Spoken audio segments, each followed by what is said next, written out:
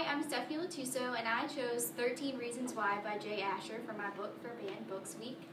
This book confronts bullying and suicide, and it was banned because they said it was too graphic for kids.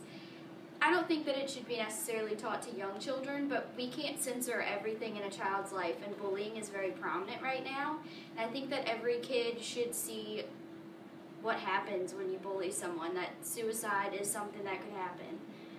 So I feel like it's a good lesson for high schoolers.